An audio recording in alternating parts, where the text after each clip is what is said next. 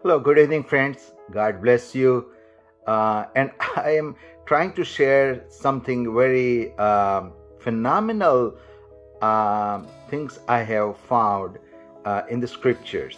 For last few days, I was praying and trying to understand in a simplest form what faith is. Now, there are so many scriptures there. There are so many sermons are out there. There are so many books are out there. But still, I was on that journey about figuring it out, what is faith. And I was praying earnestly about it. And something God showed me from the scripture where Jesus himself described what faith is. And that you will find in Matthew chapter 8. It's Jesus healed the servant of a centurion in Capernaum. The story is well known, but the centurion come to Jesus, and prior to that incident, all the miracles that Jesus has done, they were all around in a area of Galilee, and Capernaum was part of Galilee area. Now, whether it's turning water into wine, or healing Peter's mother-in-law, or Jesus giving the Sermon on the Mount, Matthew chapter 5, 6, and 7, and also at the end of the Sermon on the Mount, healing the leper. Everything was happening around Capernaum. And Jesus' fame has reached to so many places, far places. So centurion was from Capernaum, and he must have heard everything about Jesus. He has heard also about the healing of leper, and centurion realized that there is something special about this man called Jesus. He understood because he was a man of authority, and he said that to Jesus, that Jesus, if I tell one soldier go here, he will go, or come here, he will come. And I realize that you have authority which I don't have, that you are casting out sickness. You have authority over sickness. No man can have that authority. So he's coming to Jesus and requesting Jesus to heal his servant. But the profound way he said it, that I am not worthy that you come under my roof. So two things. He recognized the authority Jesus is carrying, and he also recognized that his own life, his own standing, because being a centurion is a very, very tough job. In a time of war, definitely you kill enemies. But in a time of peace, they are meant to maintain their soldier fit. And also they are responsible to maintain law and order.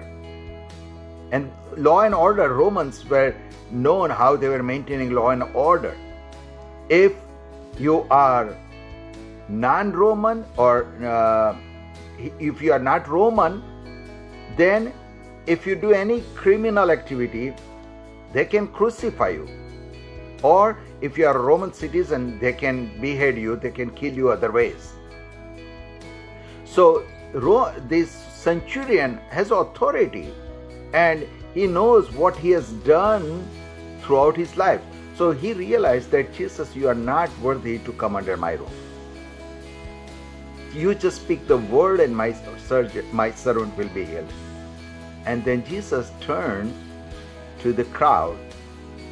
It is the same crowd that has heard the Sermon on the Mount. It is the same crowd that has witnessed the water turning into wine. It is the same crowd that has witnessed Peter's mother-in-law healed. It is the same crowd that has seen the leper healed. But Jesus is not telling them that you have great faith. Actually, he is telling them that I have not found such a faith, great faith in Israel. That means including that group of people. But he says that, look, I have not found such a great faith in Israel. That means what centurion did, Jesus called a great faith. And that's how I understood now that rather than going through theological understanding, doctrinal understanding of faith, what centurion did, that act, Jesus called faith. So what centurion did? Centurion recognized that his own condition is not worthy. He has a doubt that Jesus may come or may not come to my home. So actually, if you look into Gospel of Luke, centurion has sent also the leaders of the synagogue, the Jews. And they came, and on behalf of centurion, they made a case that this centurion is good to our people. This centurion has built a synagogue for us in Capernaum. So come and help him. So this centurion has a doubt whether Jesus will come in my home or not, because I am not worthy. Jesus may not hear my request, but at least he can hear the request of his own people. And that's why he sent the leaders of the synagogue to Jesus, according to Gospel of Luke.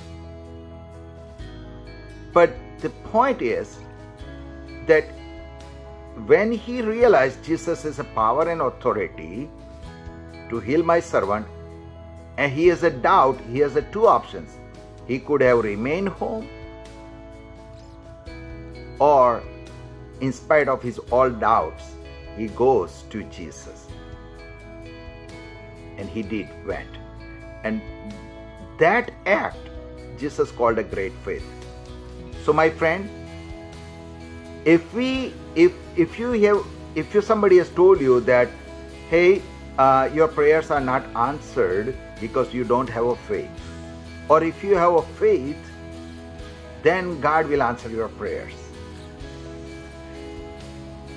And having a faith is a good thing, and God does answer the prayers with a faithful heart.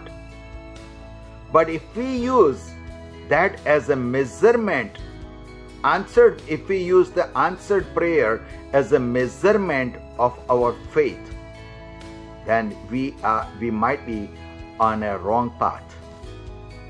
Because what Jesus explained, that with all our doubts, still we go to Jesus, still we come to the throne of grace. That is a greater faith. That is a great faith. You know, when Job was on earth, there was something happening in heaven, where Jesus was telling God was showing that, or telling everyone in his courtyard, in front of his throne, that have you noticed my son Job, how righteous he is? Job did not know what is happening here on earth, but what is happening in heaven. Job did not know because he was on the earth. In the same way, with your doubts, with your unbelief, still you come to Jesus. Even when your prayers are not answered, you come to the throne of grace. And I guarantee you, Jesus is saying in the heaven, I have not found such a greater faith in this generation. I hope that God has blessed you today. That if your prayers has not been answered, does not mean that you are lacking faith.